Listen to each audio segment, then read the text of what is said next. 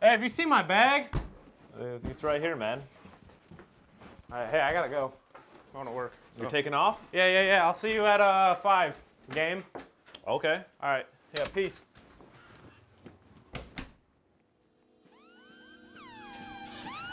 Thank God. I can jerk it now. Fuck. Got my lunch.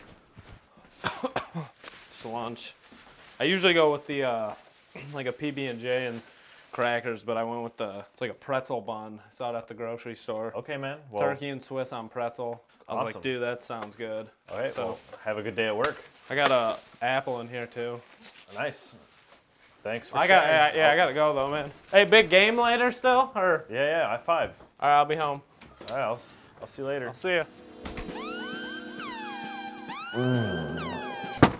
Dude, I gotta tell you about this work beef before I go in. So I get in, and Jenna, all my files, lost them all. Every file, not a clue.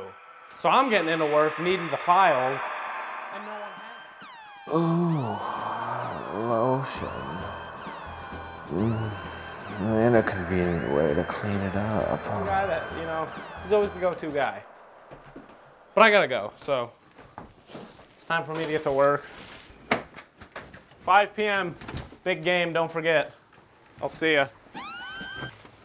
Dude, my car won't start. Last time I took it to Turbo Automotive, they were saying it was the alternator. And then I took it to you because you were saying how you're good with cars, and you said it was probably something with the belt, the serpentine belt. And I'm thinking maybe it could be fluid. It could be something with the exhaust, the tires maybe, the motor, maybe the engine. It's just, maybe I need Lotion. I don't really know what to do. And can you help me, Jerry? Dude, Jerry. So I was thinking, I know it's your day off, but you're a mechanic, and you know, at this point, it could be any number of things, Jerry. It could be, and I don't want to lose my job. You know, it could be the exhaust manifold. It could be some kind of wire. Dude, Jerry, help! It could be anything. I don't want to lose my job, Jerry.